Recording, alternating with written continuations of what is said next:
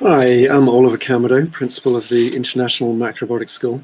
I want to talk to you today about the relationship between food and emotional and mental illness.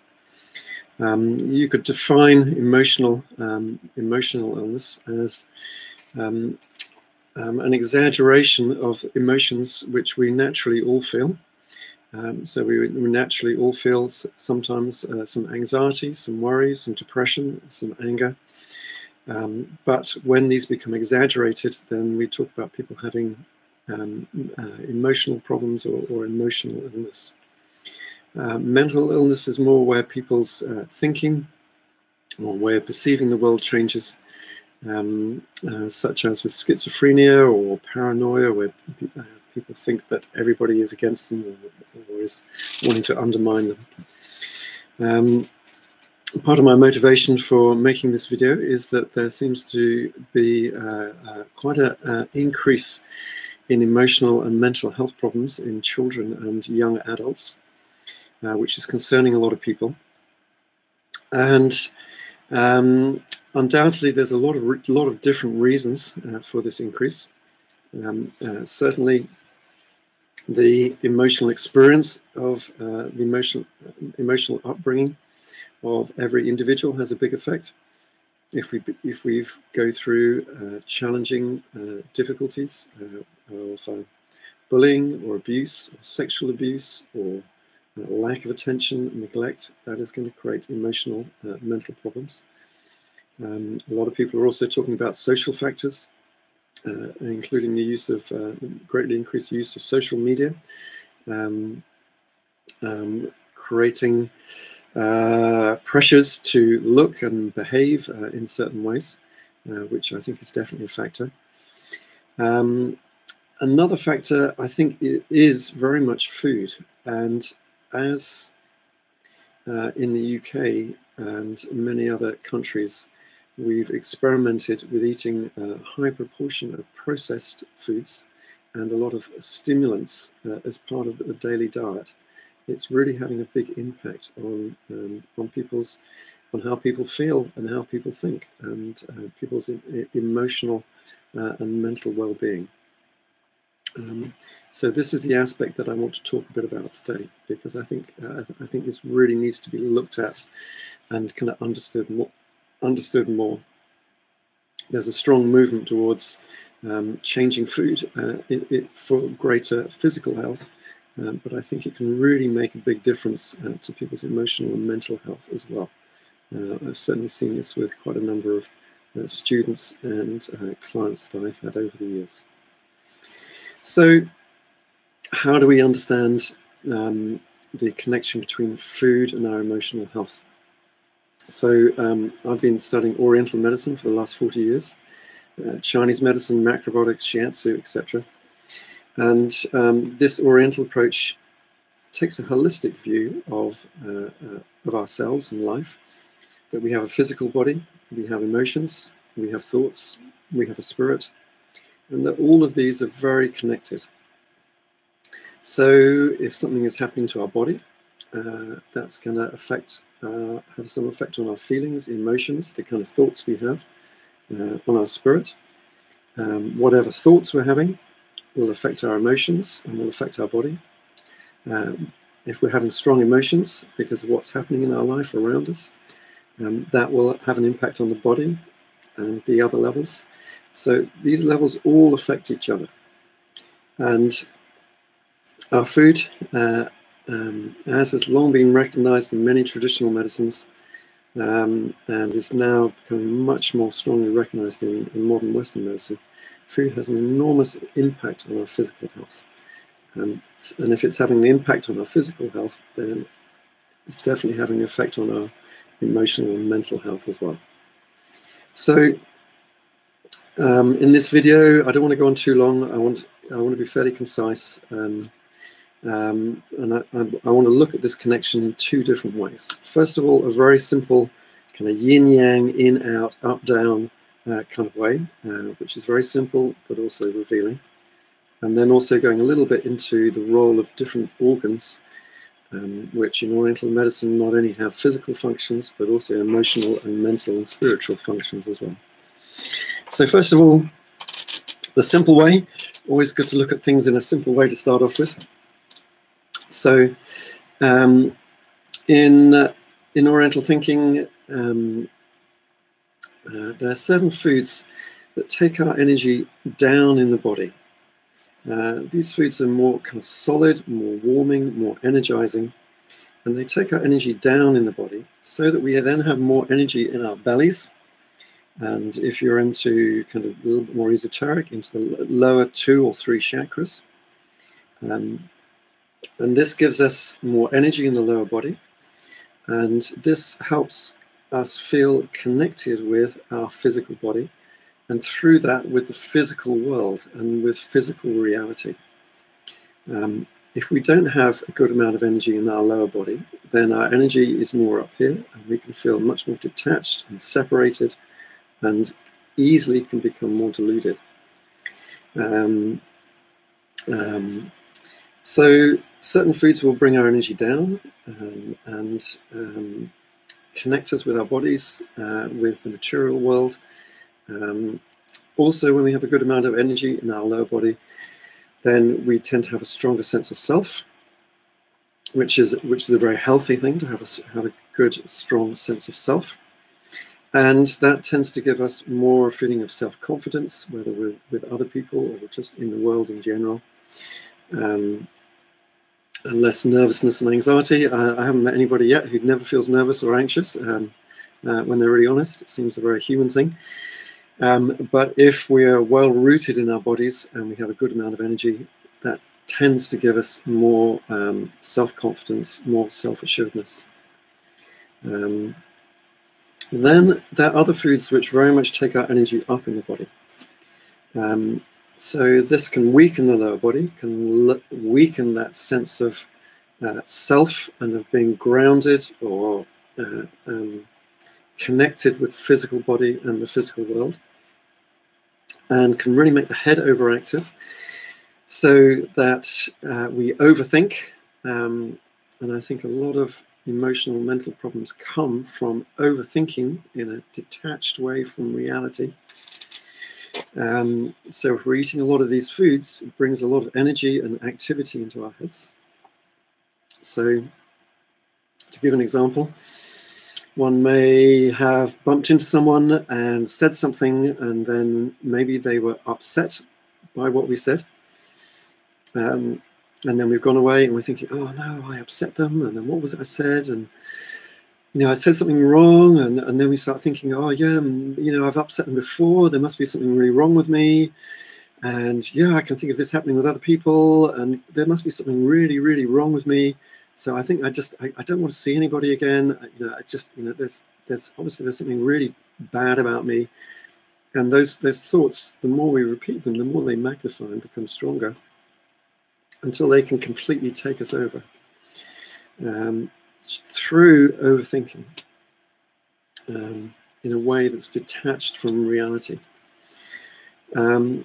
Also, we need some energy coming up to give us some feeling of joy in our hearts, to help our emotional expression, and to help our thinking and creativity. But too much can also create, really exaggerate feelings like anxiety and panic attacks, or feeling of panic and creating panic attacks.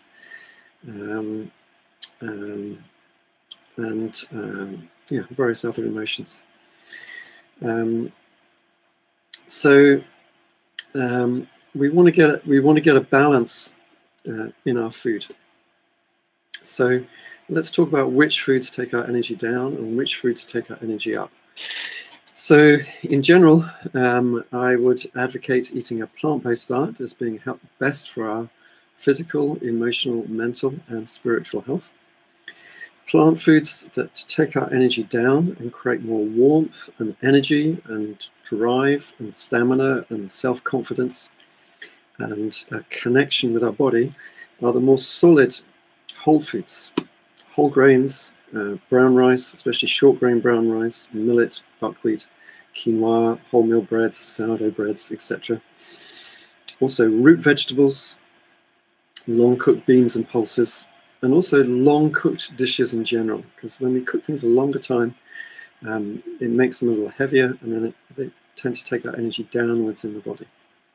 So these plant foods are going to help build energy in this lower part of the body. Also, animal foods do. Animal foods are very kind of concentrated. Animals have more concentrated energy and often nutrients than plant foods. So eating fish, shellfish, birds, mammals, heavier dairy foods like cheese, eggs, and it also will create this. This will tend to create more energy downwards in the body. I'm not advocating eating a lot of those. Eating too many definitely causes physical health problems. Emotionally, it can also create a lot of deep tension and stagnation, which can also make us feel depressed, blocked, frustrated, unhappy. But certainly eating a good amount, especially eating a good amount of the more dense plant foods, will help create energy, confidence, etc. Then foods which bring our energy up. Foods which do this mildly are foods like green vegetables, moderate use of fruit, herbal teas, things like this, things which have lightness, also more lightly cooked, or raw foods have a lightness about them. They take our energy more up, they tend to be more relaxing. Then there are the foods which more strongly take our energy up. Stimulants, caffeinated drinks, so coffee and black tea. Sugary foods, which are a lot, are bringing our energy up. We tend to think of these foods, these stimulants and sugar, as giving us energy. That's what we experience, but actually what they're doing is they're bringing energy from deep in the body and the lower body up and outwards, so we experience the energy, but afterwards we can experience a low, which emotionally could be experienced as depression. Also, alcohol does the same thing, and in Western medicine, alcohol is described as a depressant. A little bit can bring our energy up, create some joy and expressiveness, but if we drink more, then it depletes our energy, and then it has a depressive effect. So if we're eating, drinking a lot of these more, in macrobiotics we term more yin foods, bring our energy upwards and outwards, stimulating the brain. A lot of people use coffee to stimulate the brain, but if we use them too much, they can weaken the lower body. We lose our groundedness, our connection with reality, and we can start overthinking, and things, emotions like anxiety can become exaggerated. And also, if the body really becomes very depleted, very empty of energy, then people can feel very easily overwhelmed, very anxious about being in different situations because of not having the energy to deal with any kind of challenges outside. And that feeling of overwhelm is, we've probably all had at times. It's a very unpleasant feeling when we can't cope with the world. And along with that kind of insecurity and feeling that we don't have a place anywhere. The way we feel that we have a place in the world is, first of all, having a place in our body, and then feeling how our body has a place in the world. So a couple of nights ago, I was doing my free Tuesday night question and answer session on Facebook Live, which I'm doing during the coronavirus lockdown, every Tuesday night on Facebook, 8:20 UK time. And I was talking about this, and several people described how giving up, for example, coffee, really reduced the amount of anxiety that they were feeling, and helped them to feel calmer, more grounded, more themselves, more connected to reality. So this is, anyone who's suffering from anxiety and depression really should just stop all caffeine, should really stop sugar and should stop alcohol. Quite a lot of people have done that already because they've found how detrimental it is, but many people haven't, and really should consider doing that. So this is a very simple way of considering, looking at how food affects our bodies. Should mention recreational drugs as well, which can create a rush, a high. Again, where is that energy coming from? Actually, it's not free energy. It's not coming from the drug so much. The drug is just moving our internal energy upwards and outwards. So, as many people have found that overuse of whether it's marijuana or stronger drugs can lead to not only addiction but also to severe depression and a lot of emotional and mental health issues, because they knock the stuffing out of us. They knock the ki, the chi, the energy out of us, and then how do we deal with life when we have no energy inside of us? No energy in our bodies, no energy in our brains to think, to deal with things, to work things out, to make decisions. And I think definitely overuse of recreational drugs is having a big impact on emotional and mental health. Then, so second understanding we could go into, which I'm just going to mention because it's a very big subject. We go into this a lot in our longer courses, the six steps to wellbeing online course, and then when the lockdown is finished, our first, second year, etc. training courses. The connection between food and specific organs in the body.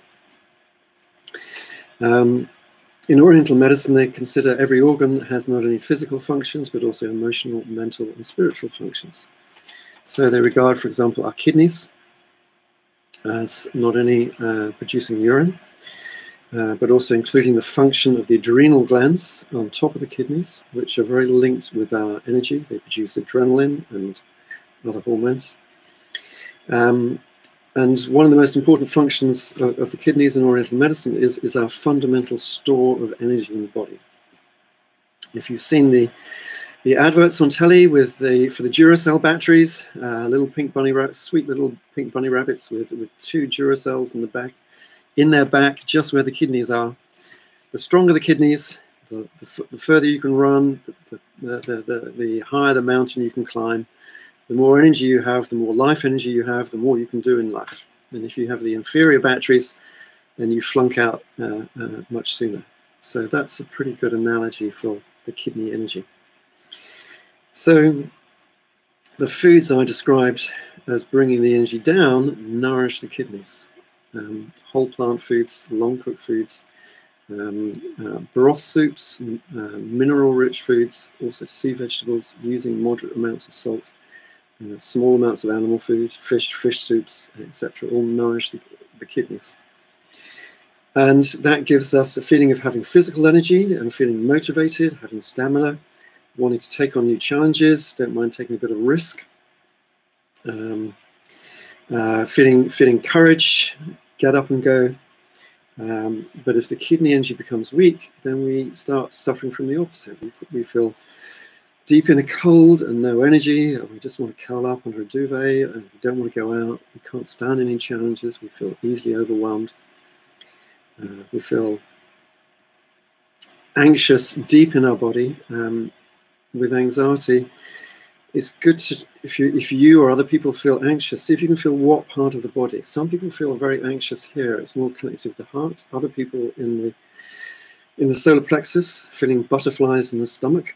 So it's more connected with those organs. Other people, it's more lower in the body or in the whole body. And then it's more connected with the lower chakras and with the kidneys. So if the kidney energy becomes weak, then we can just feel an overall fear of life and fear of engaging with life. And that can start influencing our thoughts. We feel everybody's out to get us. We feel paranoid.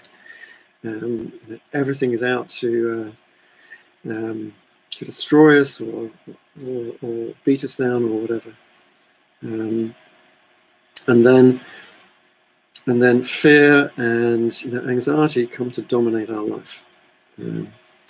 So these things I've experienced a lot with clients and students. My own personal experience with this was, I'll describe very quickly. The highest mountain in South Wales, in the Brecon Beacons, Pen y Fan. It has a slow slope up one side and a very steep slope on the other side. So everybody walks up this slope. You can't walk up this slope because it's too steep. When I was in my early 20s, I walked up there with a good friend, stood on the edge, looked down, no fear of heights whatsoever. When I was in my early 30s, I quite severely burnt myself out from overwork, a lot of emotions going on. Didn't have many emotional skills at that time. And I really burnt myself out, which in Oriental terms is really reducing my kidney energy. Went up there again with a friend, came up this side. I got within about 40 yards of the edge, and the fear was so great. Like, there was no way I could go near the edge. I went down on my hands and knees. I tried crawling to the edge. I got a bit closer, and I still could not get to the edge. The fear was just too great. Then that was a wake-up call for me. I then spent a few years living in ways to really increase my kidney energy. And a few years later, I went up there with my son. Nice and sunny at the bottom. We got up the top. There was a really strong wind blowing in this direction. We hung on to each other and walked along this ridge, which was the wind trying to blow us over. It started snowing as well. I felt fine. No great fear at all. So for me, this was a really clear indication that fear can come not only because of the emotional experiences we've had in our life, they can also come because of a weakness or an imbalance in our physical bodies. So our physical bodies are our home during this lifetime, and they create a kind of, they're our ground, they're our emotional base and grounding. And if we can have a strong body and a healthy, balanced body, it really helps us emotionally and mentally to be grounded and balanced, and have a balanced view and opinions on things as well. To be able to have opinions and make decisions, but also to be able to listen to other people. So to choose maybe another example, so that's a little bit about the kidneys. You could choose the liver. So the liver physically is taking all the food that from our intestines, all the proteins and the carbohydrates, the fats, minerals, vitamins, etc. And it processes them, changes them into different things. If we've eaten a lot of fats, it'll create fats which will get stored in the body. Some of the vitamins are stored in the liver. It helps control the blood sugar levels, etc. In Oriental medicine, the liver is also distributing chi, energy around the body. So it helps us physically move, it helps our emotional expression, it helps our mental creativity and expression. It helps us, it helps movement in these different areas. If for some reason this movement isn't happening, then the liver energy becomes blocked, then that can have certain physical effects. It can create a lot of tension in the body, which may lead to tension headaches and other symptoms, a lot of menstrual cramps and pain. Emotionally, it can also make us feel very uptight, frustrated, angry, have a short fuse. Smallest thing, bang, we're off, all our anger comes up, and to other people observing, it's obviously inappropriate to what was happening.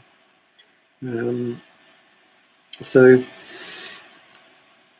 what can block the liver energy? So certainly a very big factor for a lot of people is emotional suppression. I think a lot of us have learnt through our childhood and maybe adulthood to suppress our emotions, It wasn't safe to express our emotions. It wasn't safe to cry. There was nobody around to listen to us and how we're feeling. If you're with small children, what do they want to do? Every couple of minutes, they want to run up. They're a little bit upset. They need a little hug, a little cuddle, some reassurance, and then they go off again, and they come back, and they want to tell you about this, and you listen, and then, okay, yeah, that's okay, and then they go off again into the world, happy again, and they come back. And that's what we need a lot of in order, for our emotional, mental health. A lot of us didn't get as much of that as we would have liked. I think our emotional upbringing is never perfect. But if we didn't, often we were, not only did we not get that, but we were maybe really taught to suppress our emotions. Don't be so silly. Grow up. Don't make a fuss. Don't get angry. And maybe we were punished for expressing our emotions. Maybe we were bullied when we expressed our emotions. So we learned to emotionally suppress. That will create a lot of tension in the liver. But talking about food, also too many of those more yang foods which take our energy down, especially the really yang ones, the really heavy, dense ones, too much meat, eggs, salt, cheese, maybe chicken, can create a lot of heat and tension in the liver. And then small thing happens and bang, all that energy comes out in the liver, big explosion. Maybe a lot of aggression, violence, swearing, F words, C words. That's what happens when we're holding a lot of tension in our liver, a lot of banging, pointing, this excess energy coming out of the liver. So if people are having anger problems, okay, maybe, almost undoubtedly a lot of that goes back to their emotional experiences. But food can definitely aggravate that a great deal. Just a couple of other kind of quick examples. We could go on to the lungs, which are not only exchanging gases, but also very much involved in our exchange with other people, with our socialization, with our relationships. If the health of our lungs goes down, then we can start having a lot of difficulty with relating to other people, a lot of underconfidence, and then avoiding social situations, not knowing how to speak to other people, feeling awkward in social situations, becoming much more lonely, much more of a loner in one's life. The heart, this is where we feel loving connections with other people. If that's been certain experiences and certain foods can really diminish the heart energy, and then we can feel a lack of love, connection to others, to ourselves, lack of appreciating ourselves, feeling we're insignificant, etc. So intestines, stomach, all of them have different emotional relationships. So all are helped. In general, we could say all are helped by eating a balanced plant-based diet, whole food diet, eating a good amount of whole grains, vegetables, beans, pulses, a bit of fruit, seeds, nuts, sea vegetables, maybe a little animal food, especially fish, shellfish have a less strong effect on the body, some herbs, oil, and other kind of things in small amounts. This will not only help bring the body into balance, it will also help somewhat with emotional and mental problems as well. Some people dramatically, some people maybe not so much, but some people really quite dramatically. And really, if any of you yourselves are suffering from emotional mental difficulties, or you know other people, or you work with people that do, really please do consider that a change in food may really help create more stability. That's what I was looking for earlier. Create more emotional stability within yourself and calmness. If you want to learn more about these things, we run a whole wide range of courses here at the International Macrobiotics School. A lot of self-help courses, also longer training courses. At the moment, obviously, we're not running courses in person, but there's a range of online courses which you can check out on our website. Cooking courses, more Oriental medicine courses, 6 Steps to Wellbeing course goes into more depth. If you have really got a strong taste for this, then we run a 1-year course, next one starting next spring. A 30-day part-time course, which really goes into a lot of depth with food and health and Oriental medicine and exercise, and really looking at the kind of food emotional connections. So do check out the website.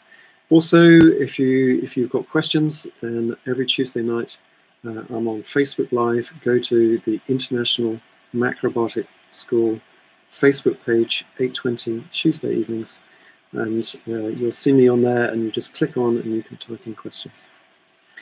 So I really hope that's been helpful.